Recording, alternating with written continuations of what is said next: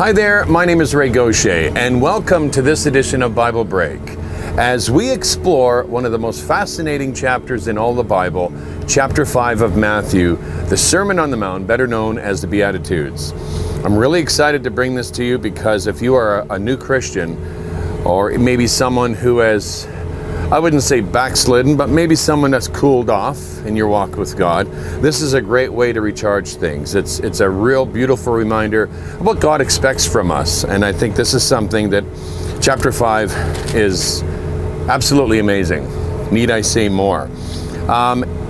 This is going to end up being a two-part mini-series because you just can't jam this all into one episode of Bible Break. I can't.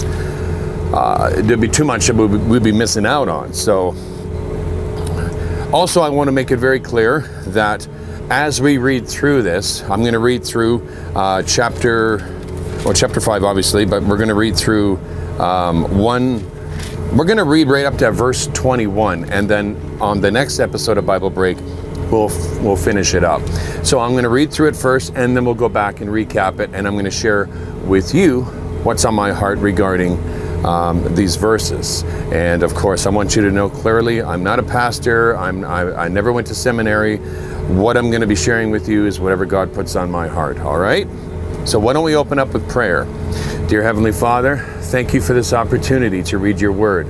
Thank you, dear Lord, for this opportunity to share this. And Lord, I pray that what I read will minister to those that are listening, and it would encourage others, Lord, to do exactly what it is said in here, what you expect from us.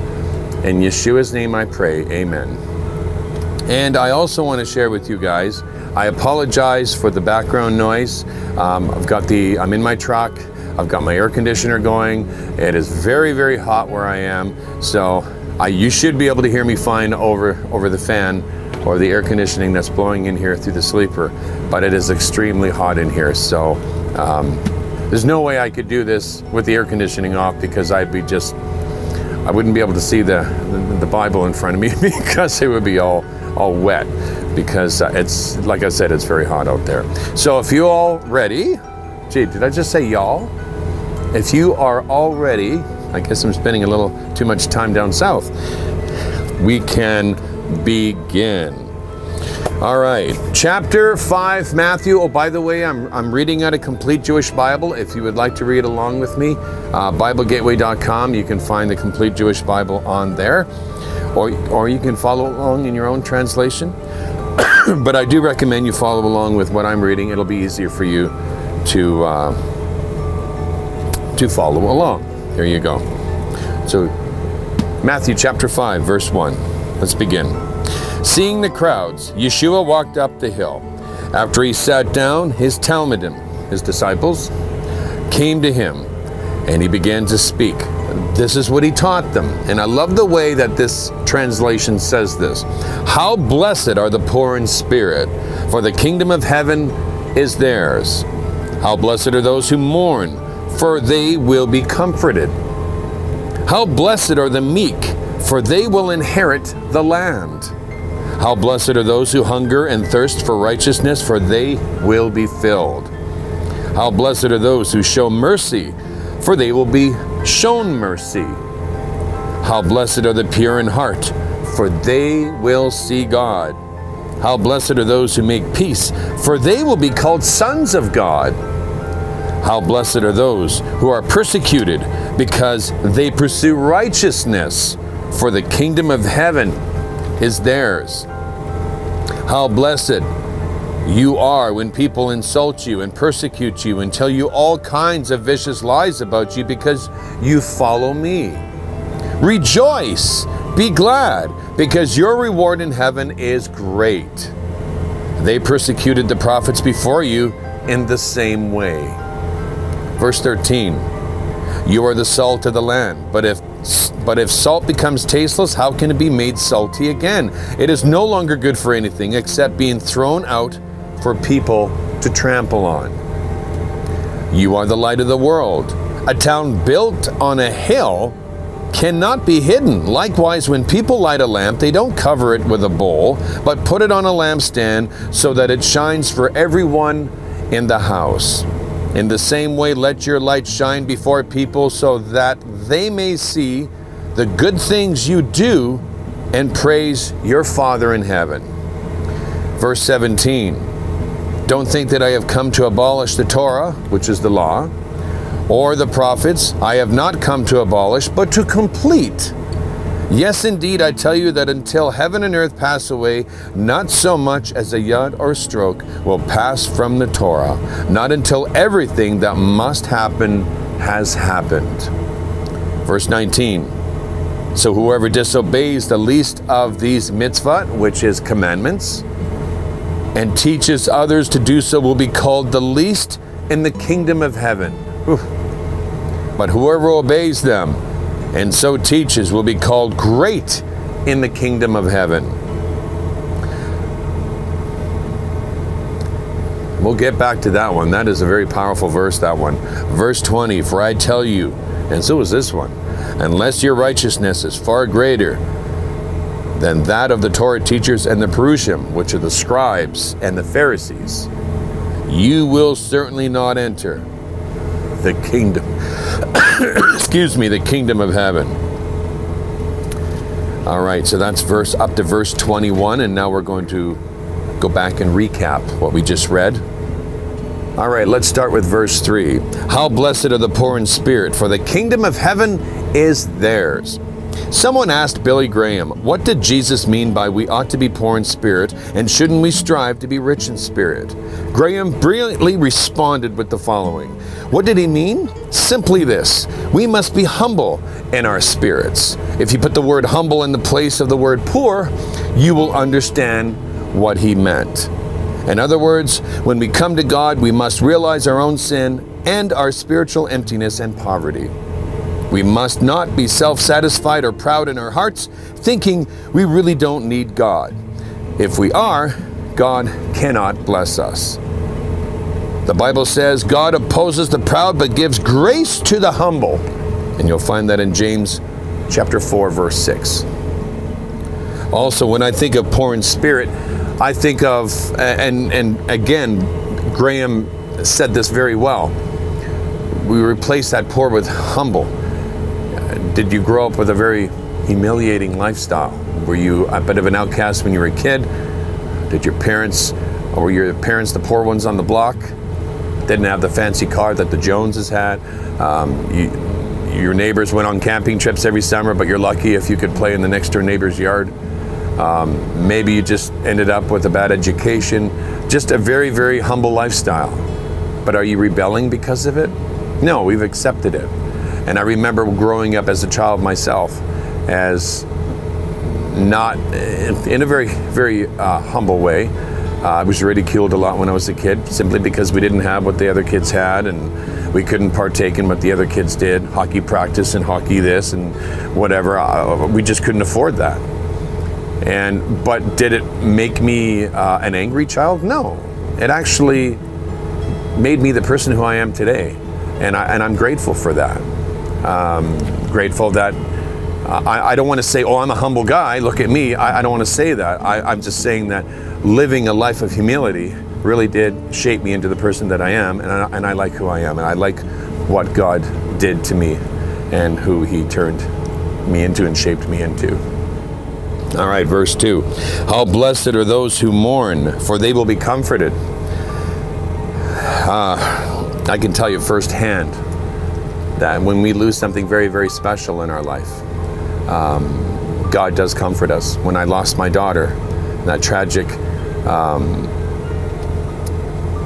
case 3 years ago when she was murdered, it was very difficult, and I still think to myself now, how did I get through that?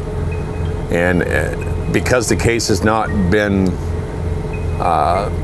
brought to court, the person has not been caught. It's still they're still investigating something. I don't know what they're doing. You can't get closure, so the mourning continues. So I mourn. There's mourning every day, but God comforts me through that.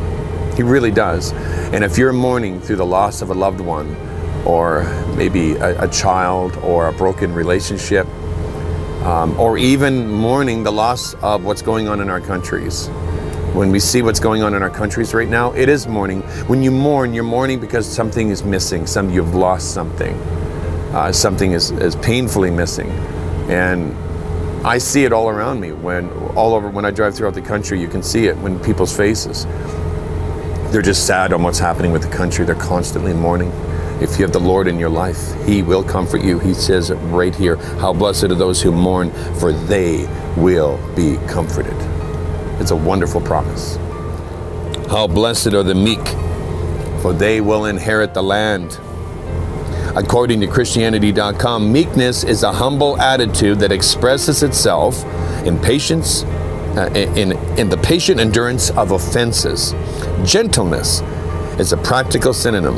It implies mercy and self-restraint. Meekness is not weakness. Sometimes we confuse the two, but the difference between a meek person and a weak person is this. A weak person can't do anything.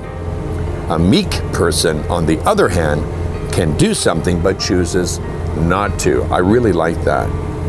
The word meek from the original language was used to describe reining in a stallion. It is the idea of a horse being controlled by bit and bridle.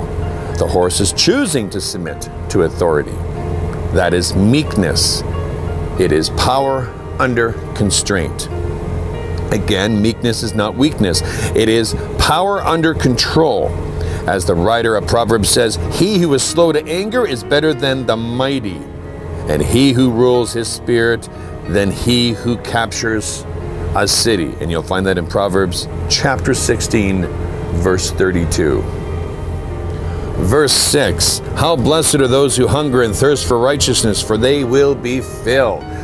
This is also another wonderful promise. These are all promises. Do you hunger and thirst for righteousness? Do you hunger and thirst to do the right thing, but you find yourself doing the opposite all the time? I'm living proof of that. Remember, Paul said, I do the things I don't want to do, and I don't do the things I want to do. But God can see your heart. God can see my heart. God can see all of our hearts. And He knows if we're really striving to be righteous, if we're really striving to do the right thing, to be honorable towards Him, He will bless that. He will give us that. As it says, how blessed are those who hunger and thirst for righteousness, for they will be filled. You will receive that. You will receive righteousness. And some might say, oh, you're going to be so righteous. No, it's not that at all. We just want to do what's honorable, and we want to do what the right thing is. We want to be law-abiding in the sight of our God. And that's what we strive for, and we should strive for that. How blessed, verse 7, how blessed are those who show mercy, for they will be shown mercy. This is another very self-explanatory verse. If you're merciful towards others and kind to others, it will be given to you. Being merciful to somebody who you see maybe on the street who's asking for money, for food. If you don't want to give them money because you think it might go to something else, then go buy them a sandwich. Offer to bring them in to buy them a sandwich and a drink or something. You can be merciful even by simply, I know these are really probably lousy examples, but this is just what's coming from me. You can even go to an animal shelter and adopt an animal that has been through a very rough life. We have 2 cats that we adopted, and it took over a year for one of the cats to even come around me. And you know that poor cat has been through a lot. That's showing mercy. God gave us these creatures. God gave us these animals for our pleasure. And there's a lot of animal cruelty out there, and people don't think of it as a big deal, but God is sad about that. God loves everything. He loves animals. If we love animals, He loves animals, because we are made in the image of God. He comes back. It says when He returns, He comes back on a horse. He loves it. I'm pretty sure God loves animals. So be merciful towards other people, the less fortunate, maybe the disabled. Do something for them. The widow and the orphan, and volunteer time at a shelter or a soup kitchen. These are just small examples. And you can even be merciful to somebody who has maybe borrowed money from you, and you know they can't pay it back. You can show wonderful mercy by going to that person and say, you know what, I know you really want to pay this back, but I know you can't, so I'm going to forgive you of this debt. That's showing amazing mercy.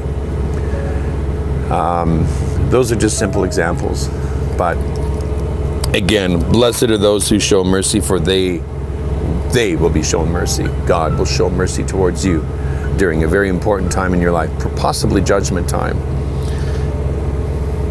And what I mean by judgment time, I mean when he's issuing out our rewards. Verse 8, how blessed are the pure in heart, for they will see God. When I read this verse, I always think about a friend that I had when I was about 10 or 11 years old. He was 18 years old. He was Down syndrome. He was the best friend I had. He was fun. He just wanted to play, ride bikes, go to the swing set. Not a improper thing came out of his mouth. Nothing. He was 18 years old, and you'd never know it because he acted like a little boy. And he was completely pure and innocent in heart. You don't have to be mentally challenged to be pure in heart. You can be pure in heart simply by what you say and the example you show around other people. Don't look at inappropriate things. There's things on TV that we can choose not to watch because what goes in comes out. If we're around people that talk inappropriately, that every second word is foul language, don't associate with people like that. Be around people who talk about the Lord, who read their Bible, who talk about positive things, good things.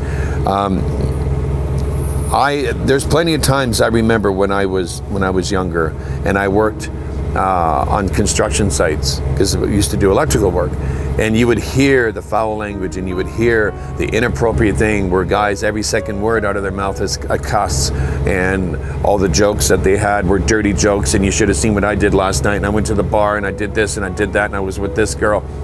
Who needs all that? I mean, that's the sort of thing I just like, no, I don't want to hear it. And there's nothing wrong if you're in a group of people that talk like that and you say, I got to go. And someone says, well, what's the problem? There's nothing wrong for standing up for your faith and just saying, well, I'm a Christian and this sort of conversation disturbs my spirit. And I think I better go. And if that is a real friend, they'll apologize. If they are not a friend, they'll probably laugh at you. But who cares? Who needs friends like that? Who needs friends like that? Strive to be pure in heart. And the best way to be pure in heart is to read this. Read the Word of God. Get into the Word of God every single day. And enjoy the beauty around us.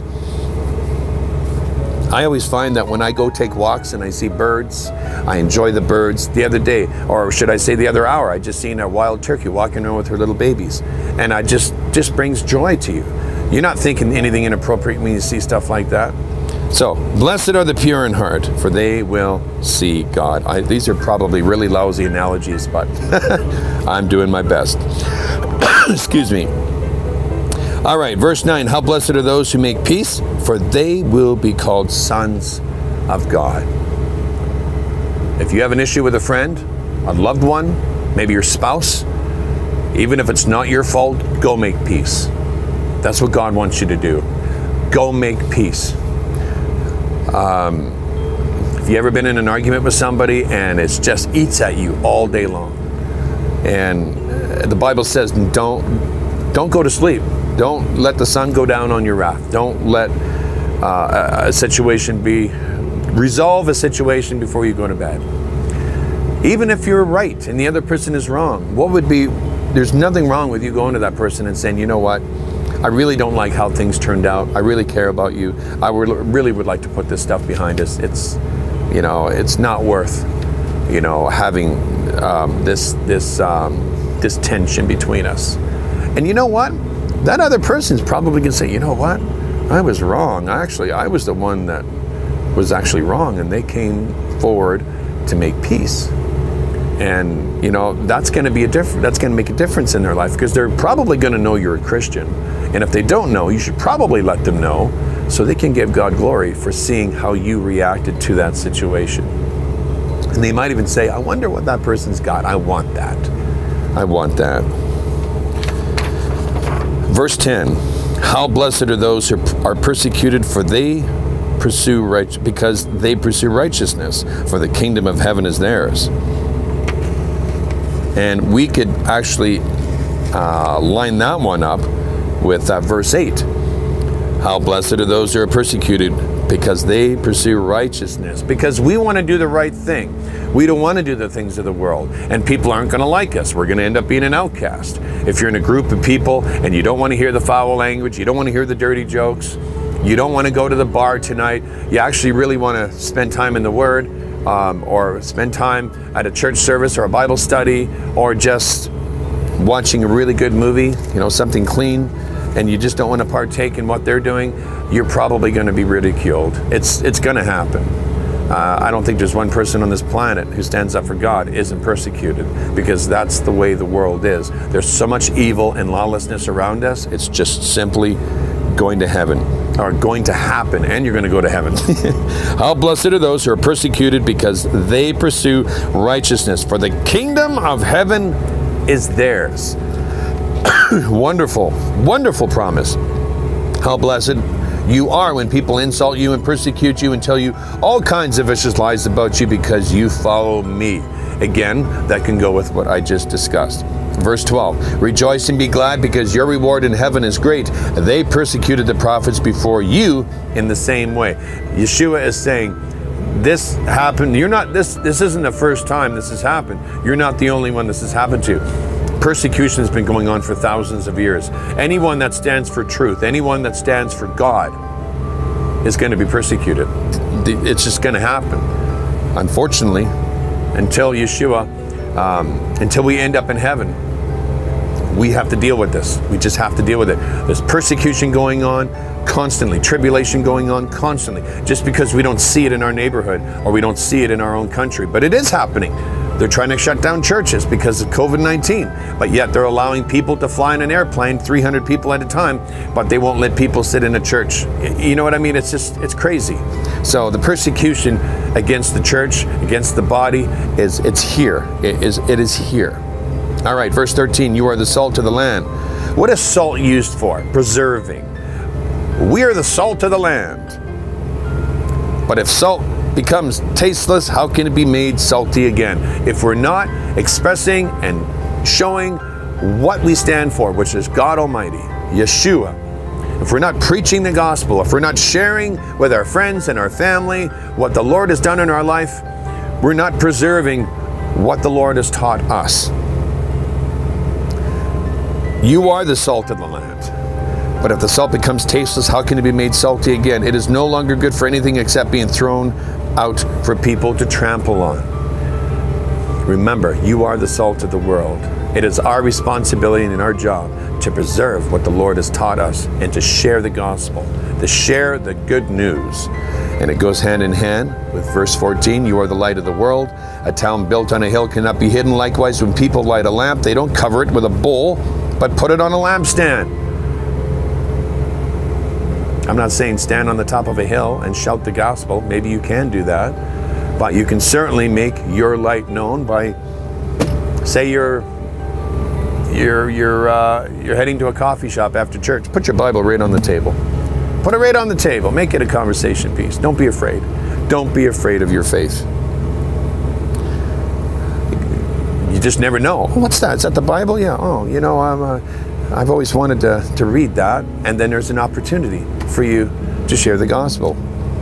Again, people don't cover the light with a bowl, but they put it on a lampstand so that it shines for everyone in the house. In the same way, let your light shine before people so that they may see the good things you do and praise your Father in heaven. The good things that we do, we don't do it for self-gratification. We don't do it so people will praise us.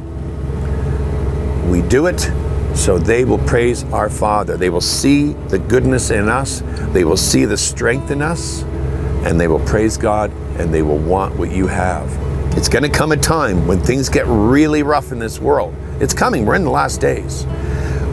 Where people are going to see the strength that you and me and others have in the church, in the body, the Christian body. And they're going to want, how are you handling this? Why don't you look scared? Why don't you look worried? And then we have an opportunity again to share why and what we have inside. All right, verse 17, don't think that I have come to abolish the Torah, which is the law, as I said, or the prophets. I have not come to abolish, but to complete. Yes, indeed, I tell you that until heaven and earth pass away, not so much as a yud or a stroke will pass from the Torah. Not until everything that must happen has happened. So likewise, so whoever disobeys the least of the mitzvah, which is commandments, as I said, and teaches others to do so, will be called least in the kingdom of heaven. This is sobering. This is sobering. So whoever disobeys the least of these commandments and teaches others to do so. So there's others that teach you to break the commandments. It is. You've got political leaders out there that are standing for things that are completely against God, and they're saying it's okay. But whoever obeys them, the commandments, and so teaches, will be called great in the kingdom of heaven. That's kind of where I'd like to be. I want to be remembered. I don't even want to be called great. I just would like to say that one stands for Yeshua. I will be put in whatever place God puts me in. I'll be very humble just to be the doorkeeper at the great city of Jerusalem. I'll be happy for that, with that. Verse 20, for I tell you that unless your righteousness is far greater than that of the Torah teachers and the Perushim, which is the scribes and the Pharisees, you will certainly not enter the kingdom of heaven. This is very, very, I remember reading this and hearing this when I was an early Christian, and I thought, how on earth can we get into heaven then? These people, the scribes and the Pharisees, I can only imagine when Yeshua said this, and all the people listened is, but the scribes and the Pharisees are holy men. They pray every day, several times a day. They sacrifice in the temple, and they read the Holy Scripture in the synagogues. And these are holy men. How can we exceed their righteousness? But Yeshua knew their hearts. Yeshua knew that they were doing it for the glory of men, to see them, what they were doing.